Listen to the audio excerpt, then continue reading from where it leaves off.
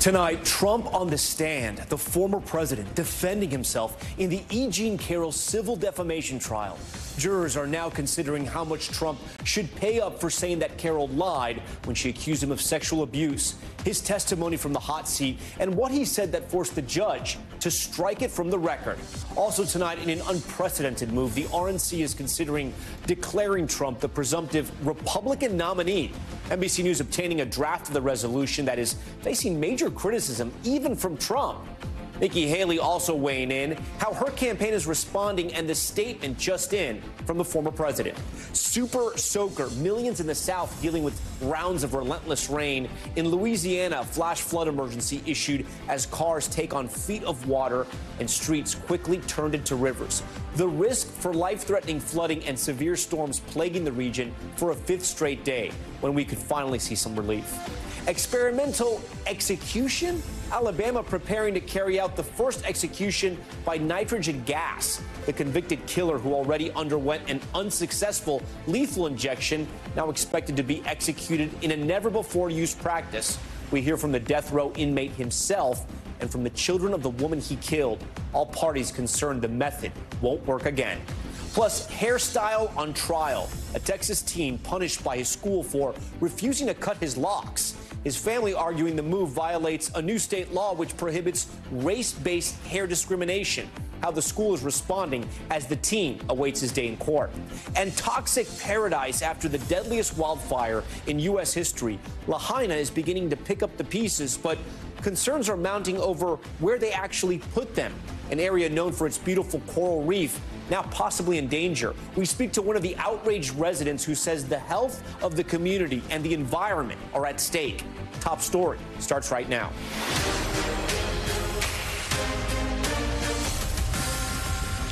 And good evening. We're following several breaking headlines involving former President Trump. First, Trump taking the stand today, testifying in his own defense in the defamation trial brought against him by writer E. Jean Carroll.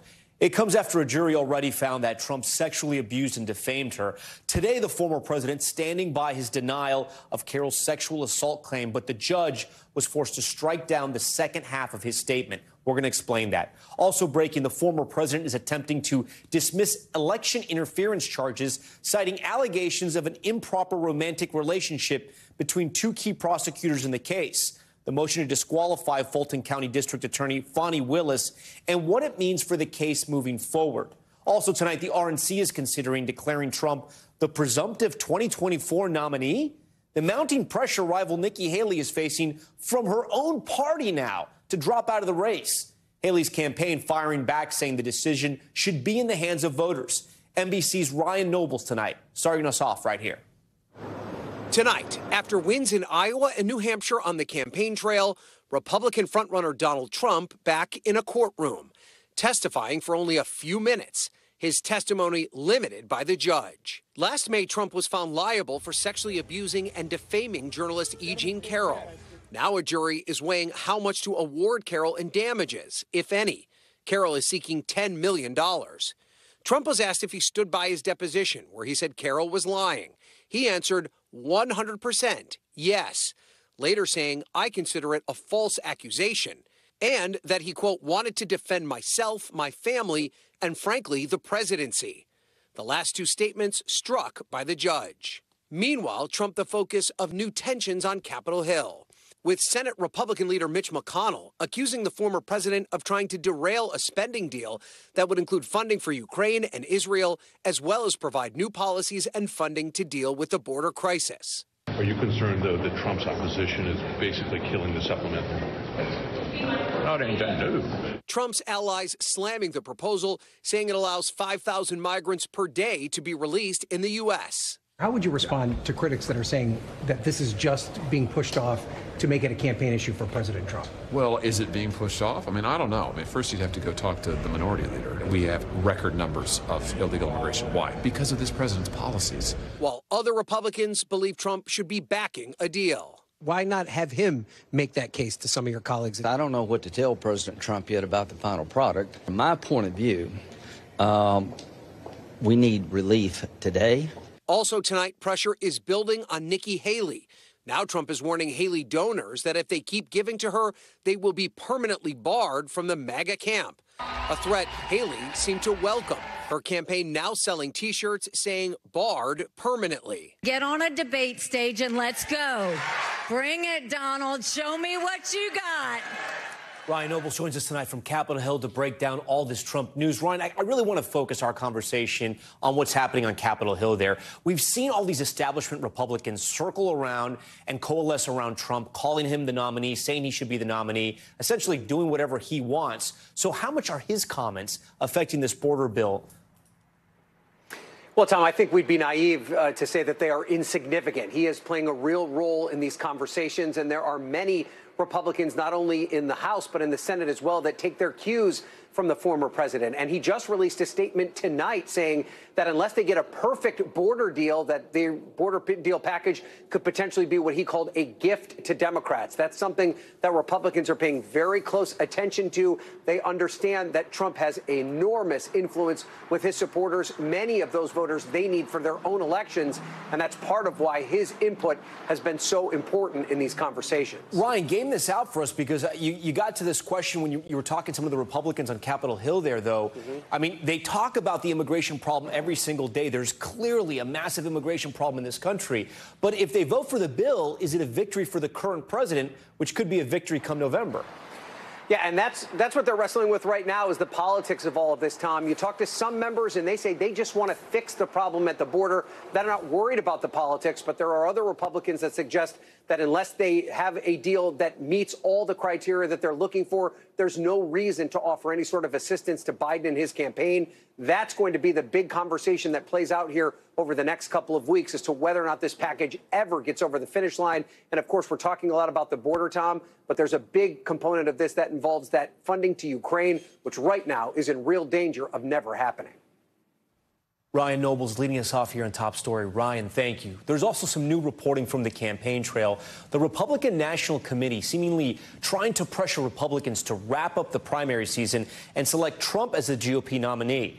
But a campaign spokesperson for Nikki Haley saying, quote, "Who cares what the RNC says? We'll let millions of Republican voters across the country decide who should be our party's nominee, not a bunch of Washington insiders. If Ronna McDaniel wants to be helpful, she can organize a debate in South Carolina, unless she's also worried that Trump can't handle being on the stage for 90 minutes with Nikki Haley." Vaughn Hilliard joins us now to give us the latest. Vaughn, we knew this was going to get ugly. Walk our viewers through what happened today and what we and others have uncovered in our reporting. There was a proposed resolution, right? Right. After a 30-point loss to Donald Trump in Iowa, an 11-point loss to him in New Hampshire, there was a great many folks in Republican circles that wanted Donald Trump to be the presumptive nominee, Nikki Haley to get out of the race, focus the party's resources on beating Joe Biden in November's general election. Nikki Haley said, sorry, that's not going to happen. Donald Trump is going to have to win more states. Her home state of South Carolina comes a month from now. So that only drags this process out. And what now the RNC is going to be putting forward at next week's RNC meeting in Las Vegas is a resolution in which they're going to ask all the members, they come from all 50 states, these are key party activists, to vote on making Donald Trump the presumptive nominee. Essentially, what that would do would allow the party to begin investing dollars towards Donald Trump's candidacy and making it all but harder on Nikki Haley to make the claim that she still has a chance when the party is already behind Donald Trump. So a proposal's been drafted already. Right. We've seen this. They want people to vote on this and essentially end the primary process? It would almost all but end it. There would technically still be the votes. Folks would still go vote in South Carolina, but it would be the party infrastructure, which has millions of dollars to its name, saying Donald Trump is our guy. And for Nikki Haley, she's already having a tough time with donors and with other Republican elected officials who have not endorsed her, but endorsed Donald Trump. And I think it's notable, though, literally in just the last few minutes, Donald Trump actually just put a social media post out in which he said that he does not believe the RNC should go forward with this plan because he wants to win the old-fashioned way, were his words, and finish the process off at the ballot box. Of course, Donald Trump is one who is not shy about wanting to have a big party, and he believes that South Carolina is a place where he can get a great amount of support and beat Nikki Haley on her home turf once and for all. This is so strange because even before New Hampshire voted, you had Ronna McDaniel come out with that statement essentially saying if there's a loss tonight, they got to rally around Trump.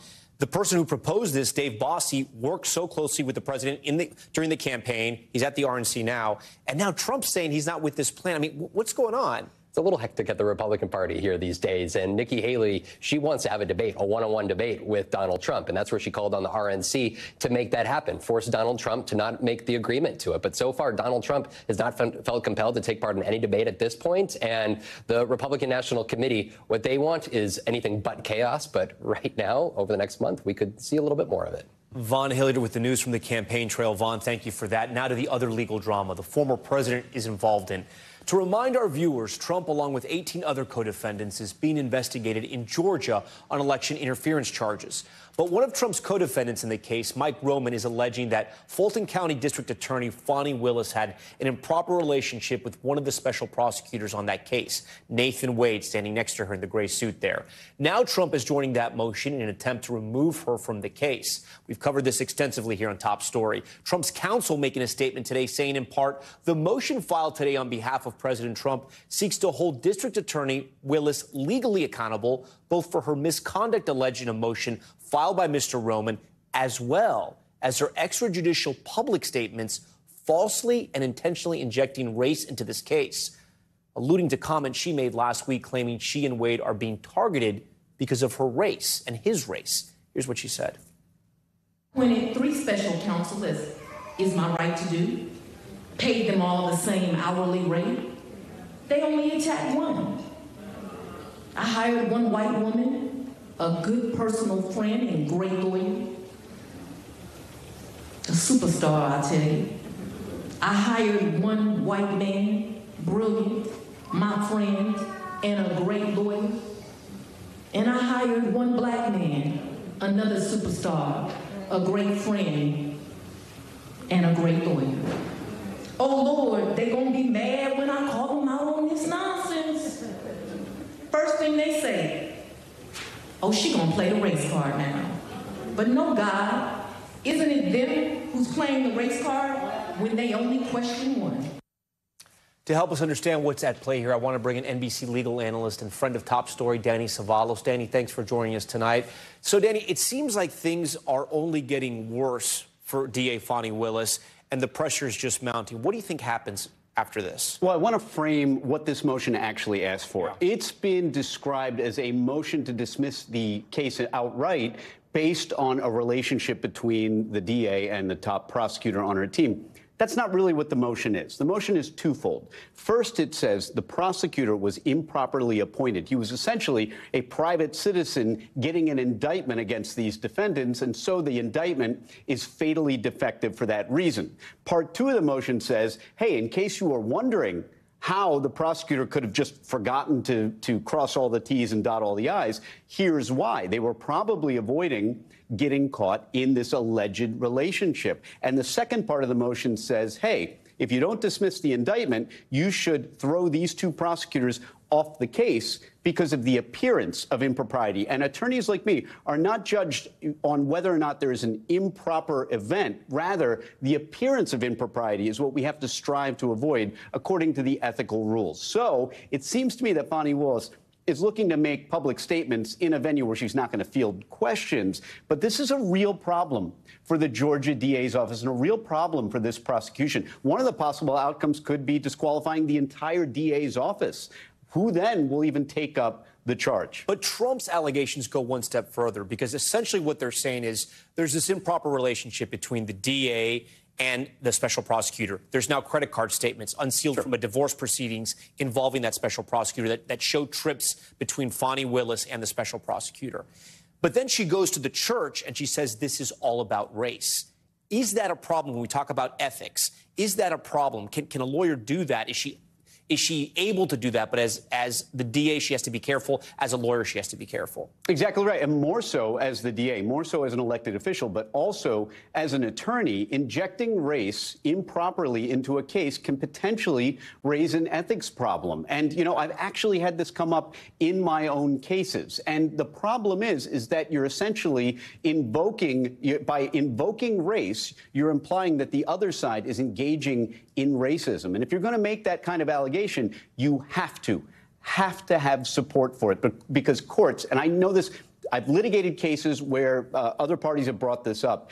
Courts do not take kindly to unsupported allegations of racism because they can devastate someone's career. So that's just a general proposition that really it was probably not a great idea. I think if Fani Willis had that moment back, she might not have said what she said about race because it only created problems. It didn't help her one bit. Danny, you know, you're somebody who comes on here and you're always very measured. You're not a lawyer on TV who just likes to sort of inject anything that's exciting or salacious. So I say that because it's sounding to me like you think DA Fani Willis is in actual real trouble, and this could come back to haunt her. I do. Originally, when this motion first came out, it seemed like a long shot, but I've read the motion. If the allegations they have in there are true, for example, they allege that the special prosecutor had so little experience that they couldn't even find a case or two cases in which he had handled RICO cases. That is a strange thing, given you have an entire DA's office full of people who are, guess what? Prosecutors, and they're very experienced. Now we get into kind of a twilight zone here because the defendant is essentially arguing, hey, you got a less experienced prosecutor. What about all these experienced prosecutors? It's the defendant making the hey, get better people to prosecute me, right? But the point is made is why pay this person upwards of, I believe, upwards of $1 million in fees already? And, you know, look, if he billed those hours, he billed those hours. But why get this person onto the case? The stronger argument right now is the technical one that the indictment may have been improperly obtained. That's a problem. I mean, we challenge indictments on technicalities all the time. You gotta do everything right procedurally. But the second part, disqualifying the DA, could completely derail the case as well, because it's her show. Who else is going to step in if she's somehow disqualified? This motion is a real threat to this prosecution. All right, Danny Savalos, we appreciate all of your analysis, as always. We want to take a big turn now and talk about some of the severe flooding threatening millions of Americans. Massive rainfall in the southeast, flooding homes and businesses and submerging vehicles. The storm system turning deadly in Mississippi as officials brace for more dangerous conditions in hard-hit Texas and Louisiana. Juan Venegas is there. Tonight, a soaked southern region enduring a second day of heavy rain. 19 million people under flood alerts from Mississippi to the northeast, a day after heavy rain slammed parts of Texas and Louisiana. We're definitely keeping a close eye because it could get dangerous quickly. In Maidenville, north of New Orleans, the low-lying area submerged in water. Homes and businesses flooded, several trapped cars left abandoned. This person making use of a kayak to get around after the flash floods left neighborhoods underwater. In Texas, authorities keeping an eye on 5 rivers forecasted to reach major flood stages after a day of rescues in the Houston area. In Montgomery County, firefighters rescuing 17 people from flooded homes. My father's son, he tried to come on a tractor, but he got stuck midway through. The tractor turned off. In Mississippi, authorities now reporting one weather-related death after a driver lost control of a vehicle and ran into a tree. Numerous cities in the corridor from Texas to the northeast getting more than double their average rainfall for the month of January. That wet winter weather now marching east, threatening a dangerous end to the week. Guad Venegas joins us tonight from Covington, Louisiana. Guad, you're standing in front of a river tonight. What's the concern there? Does it remain the flooding of those rivers? Tom, you can see some of the flooding here. Yeah, so these waterways in the area are still flooded. There is a river here, but the water would normally be somewhere down there. We still have some of the flooding in the low-lying areas, not just in this part of Louisiana, but all across the region. So authorities are asking people to stay away from these areas, of course, because there is a danger when people come to these low-lying parts of the region. The good news is that most of the rain has already made its way through, so we didn't get as much rain today as we had yesterday, as the worst part of the storm is making its way through the south. Tom? Guad Venegas here. Be careful for the Gators. For more on the severe weather, NBC News meteorologist Bill Cairns joins me now. Bill, we know the worst of this storm may be done, but there's one right behind it? Yeah, 24-hour break. That's all these residents are going to get for the cleanup and for the water to recede before we add more water on top of it. So we're down to 16 million people under flood watches. And these flood watches from Atlanta and Montgomery are actually for the next storm coming. They've never even dropped them from this storm. So you notice we have areas of rain, but we don't have anything concentrated anymore. We don't have any flash flooding that's ongoing currently. Thunderstorms across Georgia are dying. We do have some heavy rain in between St. Louis and Chicago. But here's the next storm, already going to form off the coast of Texas as we go throughout Friday. Friday night, heavy rain develops in Louisiana once again, right where Guad was standing. And then this storm will be on the move this weekend. Saturday's a soaking rain through the south, especially the Carolinas, Tennessee, Kentucky. And then as we go throughout Sunday, all of this rain moves into the northeast. And there's going to be just enough cold air on the north side of this for some heavy, wet snow. It's going to be a marginal forecast. Temperatures are really close between if it's going to be rain or snow. Higher elevations, of course. Our European computer model yesterday was saying heavier snow. Now it's looking at lighter snow. And our models have flip-flopped if you were with us last night. Our American model was saying light snow. Now it's saying heavier snow. The bottom line is it's going to take another day to kind of iron this out where we're going to be dealing with the heaviest snow on Sunday night into Monday morning in the northeast. And in the meantime, Tom, we're going to talk a lot in the week ahead about our friends on the West Coast. An atmospheric river is heading their way with a lot of rain. Oh, not again. All right, Bill, we appreciate that. In Alabama tonight, officials set to execute a convicted murderer using nitrogen gas. It's the first time ever the method has been used to kill a prisoner. But people on both sides of the case say there's a lot of risk, even potentially to those present at the execution. Dasha Burns spoke with that inmate, the son of his victim, and the reverend set to deliver his last rites. The state of Alabama has already tried to execute Kenny Smith. This is a free call from Kenny, an incarcerated individual at Alabama Department of Corrections. But tonight, the death row inmate is still alive.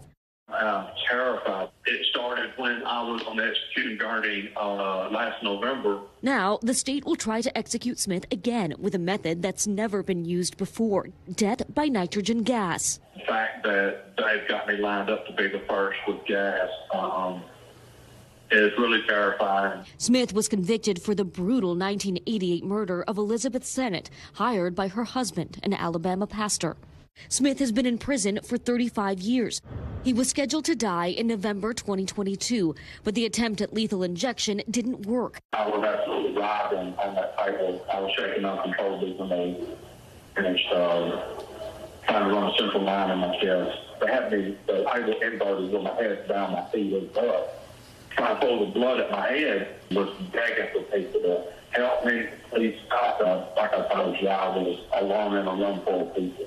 The third in a string of botched executions that year. How could a state give something so wrong? Chuck and Mike Sennett, Elizabeth's children, went to William C. Holman Correctional that night in 2022, expecting to see the justice they wanted. Instead, they say the failed execution failed them, too. What is that emotion? Anger. Anger? Yeah. Mm-hmm. They're supposed to know what they're doing there, but somehow they missed. He was guilty. So how does that turn into a 35-year wait to get justice for what our mother suffered from? You guys are about to drive down this road again, to witness this again. How confident are you that the state will succeed? Not much. 50-50. 50-50? Mm-hmm. It's brand new. Who knows what's going to happen with this one? I hope nothing goes wrong. That's our final hope, but it's all over with. Wednesday night, the Supreme Court rejected appeals from Smith's legal team over the method of execution, a method legal scholars say has many unknowns. This is a method that has never been used in the history of the world, as far as we know. So nobody knows what's going to happen, least of all the state of Alabama. But state officials expressed confidence in court, testifying that nitrogen gas is, quote, painless and humane. Smith's team has argued execution by nitrogen gas could lead to prolonged pain and suffering, that Smith may vomit in the mask and choke, or it could leave him in a vegetative state, or even put others in the room at risk. Like spiritual advisor Reverend Jeff Hood, who will perform Smith's last rites. Lord, we have gathered here. And this morning, Hood received last rites of his own. He'll be in the room when it happens, and a gas leak could be deadly to him, too. When did it start to really dawn on you that this was going to be very different from the previous times you've given last rites? I have never, ever signed a waiver before going into an execution. The waiver here talks about in the event, in the highly unlikely event, it says here that the hose supplying breathing gas to the mask were to detach, an area of free-flowing nitrogen could result, creating a small area of risk. And there it goes on to talk about other potential hazards. How did you feel seeing this? I mean, the existence of a waiver in the first place speaks to the fear that they have that something could go wrong. This is the first time in human history that someone besides the person being executed is at risk of dying in the process. And I think it's also important to point out that, you know, this human experiment on Kenny is also an experiment on everybody else in the room. I mean, there's a concern of your own safety, and then there are concerns about how this could go for Kenny. Right. How worried are you Absolutely. about what you might witness? I mean, I think I'm prepared to witness a horror show. I kept asking questions, and they kept saying, trust us, trust us. Do you trust them? No. Smith says his biggest fear is that he might survive again. This is not going to go right. I'm expected to take the word of the Department of Corrections that they're going to get it right. It's all about what's fixing to happen to him. But nobody is talking about what he did to our mother or why he's in that situation, because he killed her. This is what it's about for you all. Yeah, that's all it's ever been about. What would you say to your mom if she could hear you right now? I love you, and I hope we finally get you justice. All right, Dasha Burns joins us tonight live from Atmore, Alabama. Dasha, as you mentioned in your piece, this is a very new method of execution, and yet I understand officials, they're not exactly being transparent about some of the protocols. Yeah, Tom, that's right. They did release a protocol, but it was heavily redacted. The press, the Senate family, and Reverend Jeff Hood, who you heard from there, have all been asking questions, trying to get in more information to understand exactly how this will all unfold. But a lot of those questions have gone unanswered. Hood especially has been really dissatisfied with the lack of answers from the state about his own safety. You can imagine he and his family are really concerned about that. And Tom, as we stand here right now, I'm right now in the media center that's across the street from the facility where Hood will he will undergo this. Kenny Smith will undergo this procedure. We are right now waiting on some final legal processes to play out. We're waiting for one more word from the Supreme Court based on another case that Smith's attorneys filed, trying to get this, trying to get a stay, trying to get this execution paused. We're expecting to hear from the Supreme Court shortly. This is typical with these sorts of executions. Usually there are legal maneuvers sort of up until the last minute. We know that when the process will really kickstart is when some witnesses, some of the media folks here that were selected as witnesses, are going to be transported there. So that's when that happens. That's when we know that the process will actually begin. But when it's going to be over and what's going to transpire tonight is still a question, Tom. Dasha Burns right there at the center of it all. Okay, Dasha, we thank you for your reporting on what is a very tough story. We want to turn now to Michigan and another tough story where a historic trial is underway for the mother of school shooter Ethan Crumbley. The teenager sentenced to life in prison after killing 4 students at his high school nearly 3 years ago. Now his parents are both facing charges of involuntary manslaughter, accused by prosecutors of failing to prevent the shooting. Adrian Broderis has a look at the trial now underway for Crumbley's mom. Jennifer Crumbley didn't pull the trigger that day, but she is responsible for those deaths. Tonight, prosecutors laying out why they believe Jennifer Crumbley should be held accountable for her 15-year-old son's actions. He killed 4 people at Oxford High School. The defense hitting back. He did something she could have never anticipated or fathomed or predicted. Crumbley charged with involuntary manslaughter, the first parent in the U.S. ever charged in a mass school shooting carried out by their child. They didn't do any number of tragically small and easy things that would have prevented all of this from happening. The defense appearing to shift blame onto Crumbley's husband, James, who has a separate trial. James Crumbley was responsible for getting the gun out, putting the trigger lock back on, storing the gun. Prosecutors showing this video of Jennifer and Ethan together at the gun range and calling its first witnesses. So it entered here and exited here. Teacher Molly Darnell showed jurors where she was shot. That memory still raw. So I looked down and I realized he's raising a gun to me. Crumbley tearful at times, leading to a heated exchange in front of the judge. to have not just the defendant, her lawyer sit there sobbing. I did not sob. Tonight, the defense asking jurors to keep an open mind.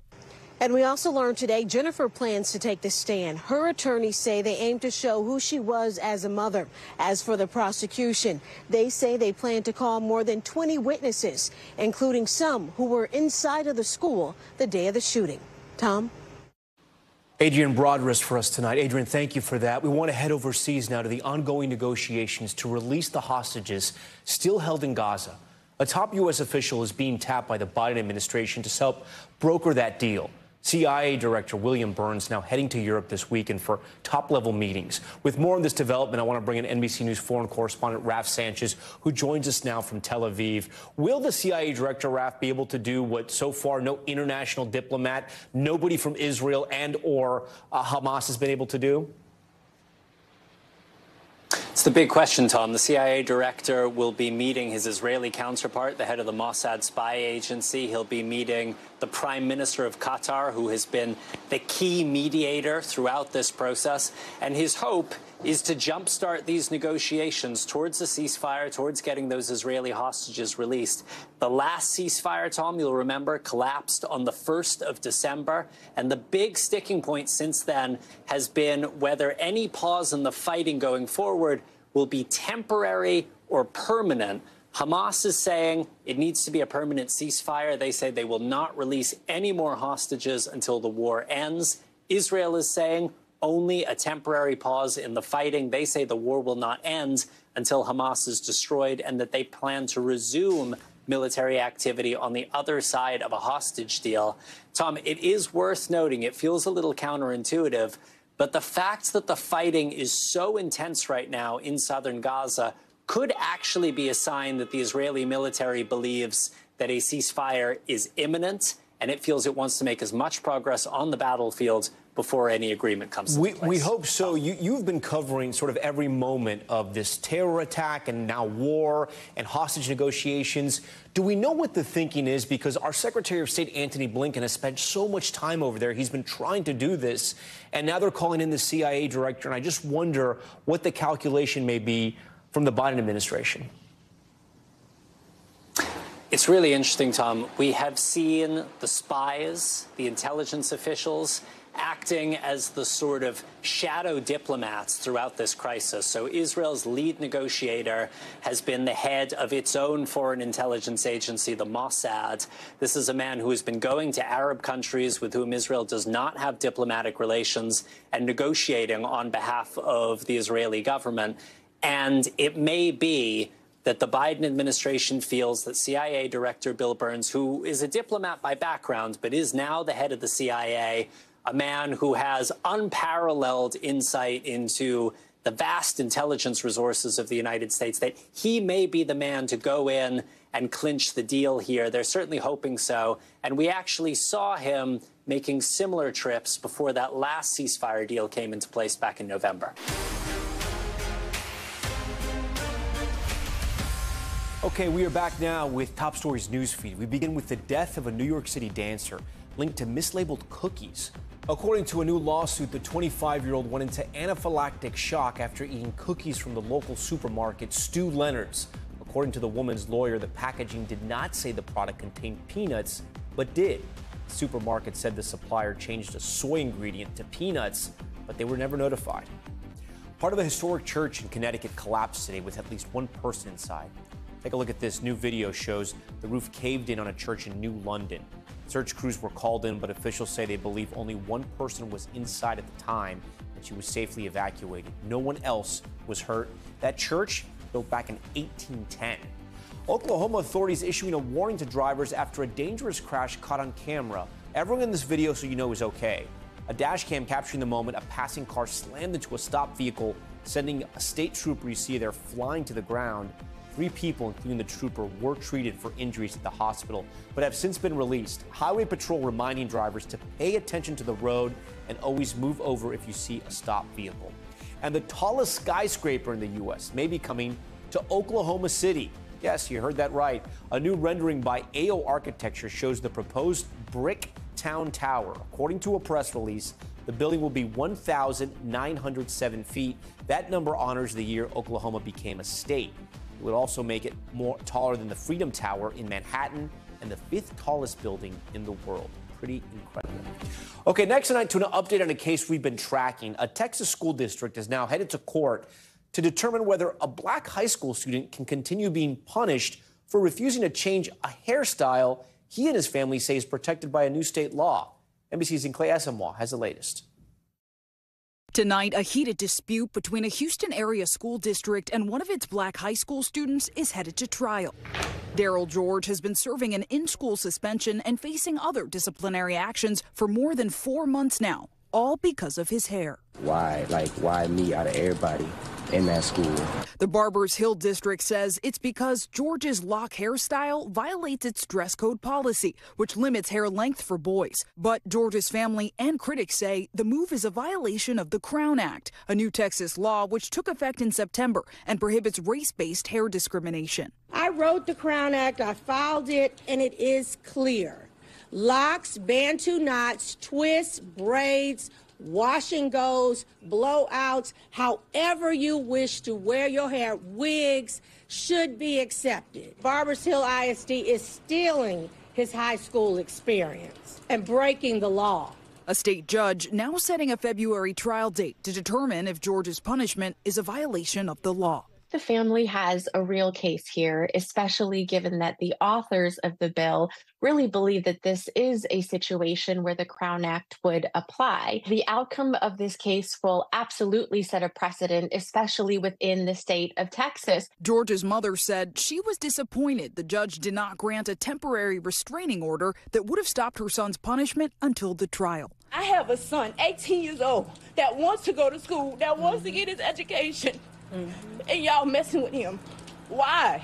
Barbers Hill superintendent telling NBC News in part the Crown Act says nothing about hair length, adding it was meant to allow braids, locks, or twists, which the district has always allowed. The law was never intended to allow unlimited student expression. In a paid ad that ran earlier this month in the Houston Chronicle, Poole stood behind the district's decisions. The ad reading, quote, "We will not lose sight of the main goal, high standards for our students, by bending to political pressure or responding to misinformed media reports. These entities have lesser goals that ultimately harm kids." Greg Poole is a liar.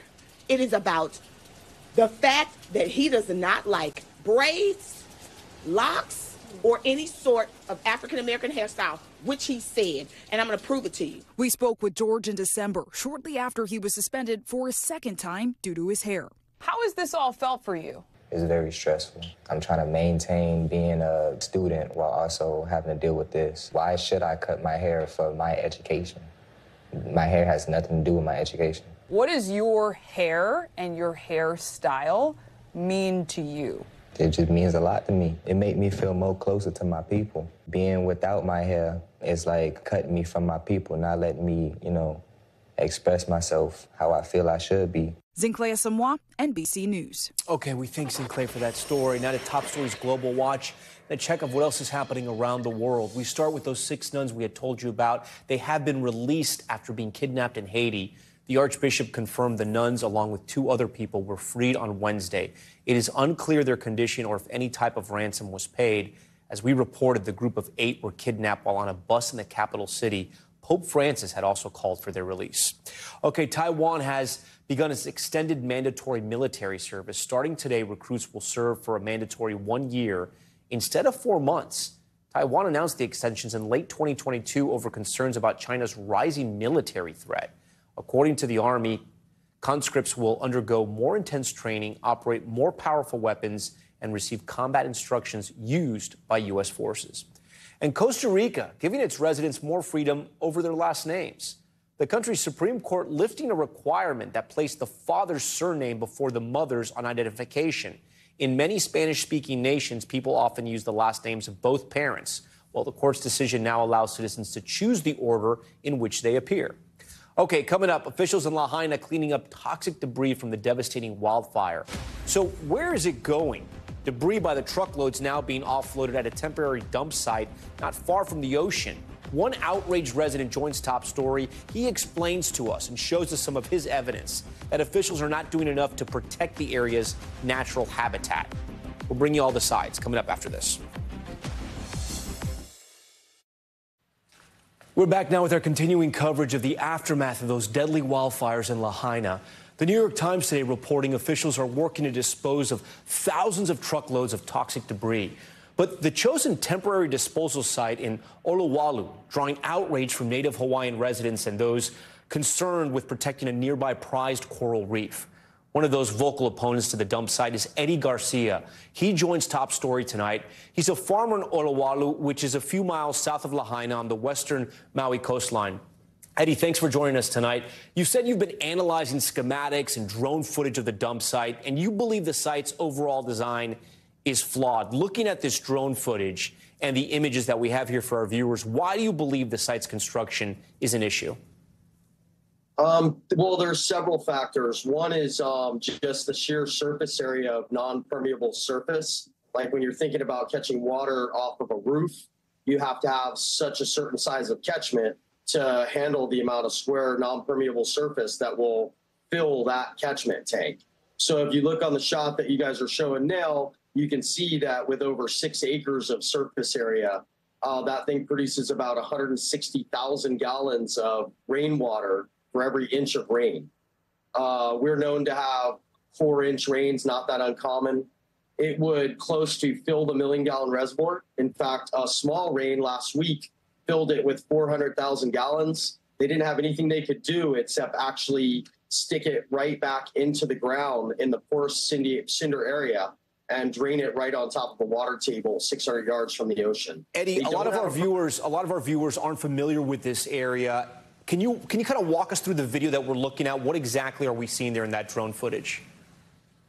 So you're looking at a cinder cone that's really a cultural, historical site that used to have a dump next door to it. So they basically hollowed it all out. What you're looking on the screen right now is them actually dumping the leachate water right into the ground. That's their only fail-safe right now. If it were to rain 4 inches up on us, it would create a whole new reservoir. Their only answer is that it's a closed-loop system. This is after they drained it. They don't have a way to pull the leachate out or the solid material. They have not given us any protocol. The overall top reservoir that you see on the top of this lower area, which is the leachate containment tank, it has too much surface area as well to actually contain it. It's bound to overflow on the low side. And then what happens if it overflows? Where does that water go? That's going to wind up right in the ocean. And they're saying it's not going to wind up in the ocean because you won't see it. But basically, this is a cinder pit, one of the most porous sort of areas that we have in the Hawaiian Islands, and they usually have lava tubes underneath them. In fact, you can notice they drained almost 400,000 gallons of water in just a few hours. There's really only a few places on the island you could even do that without it just saturating the ground and puddling up. So this here, the sites you're seeing now is after they drained it from the first rain. It filled up this much here with less than 4 inches of rain. The top one you're looking at now is the bad design. And you can also see that the puddle is in the bottom corner. And that only took a few inches of rain to get it to that point. This is just, yeah, there's thousands, like we said, thousands of truckloads, if you will, pounds of debris from Lahaina. They have to clean it up. Where should it go? Well, there's been a lot of proposals put forward. Some companies that were willing to ship it to the mainland and pay and pack it and ship it to the mainland. It was a little more expensive, but there's a bunch of solutions on the table right now, including packing it into 7,000 or 8,000 containers within the contaminated area instead of contaminating a whole nother area. This place is much more volatile due to the nature of the cinder and the drainage right into the water table. This is some of the strongest wind on the island. Their argument is that if they need to contain it and get it out of a volatile situation. But what they're actually doing is putting it in a much more volatile situation. Plus, they're putting it where now everyone on the island has to pass by it within 15 feet of their way station. They're putting it in a super windy area that the wind blows right offshore. So they should actually be putting signs up that this is toxic to the public. People should roll their windows when they go by. The cross-contamination from the trucks is ridiculous and draining right down onto our farm next door. There's a lot of aspects of this going on that are wrong. Eddie, officials have promised that all the material at the dump site will be dug up and then relocated to a permanent site later. But they have yet to select that destination, from my understanding. Are residents like you concerned that once they dump it at this site, it's never going to move?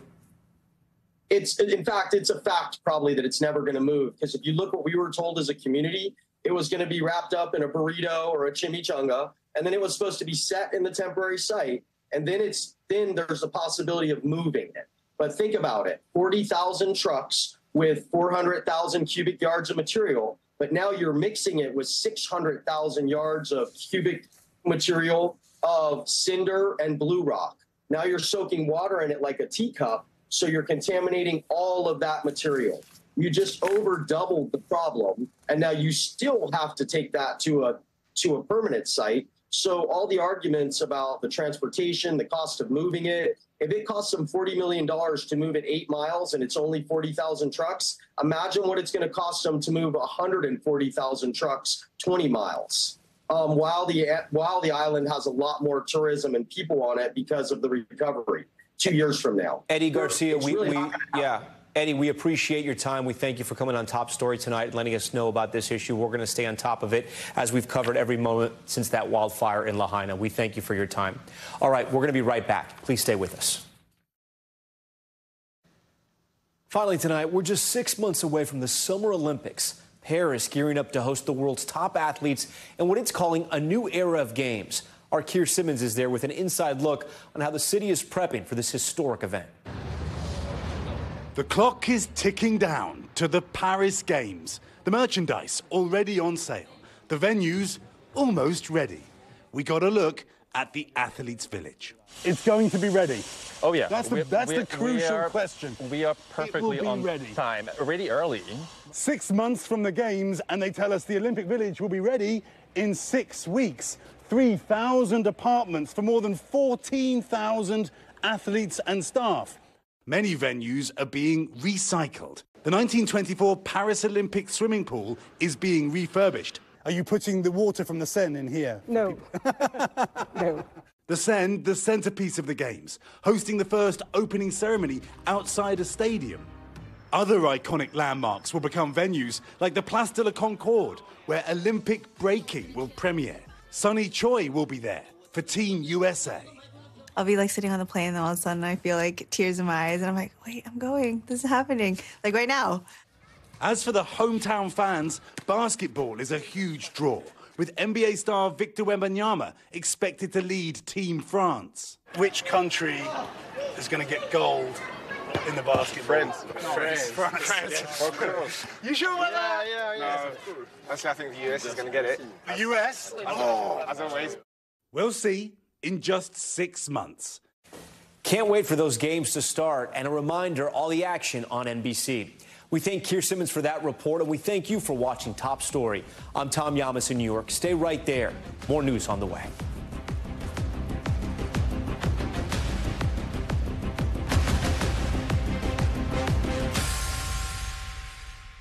Thanks for watching. Stay updated about breaking news and top stories on the NBC News app or follow us on social media.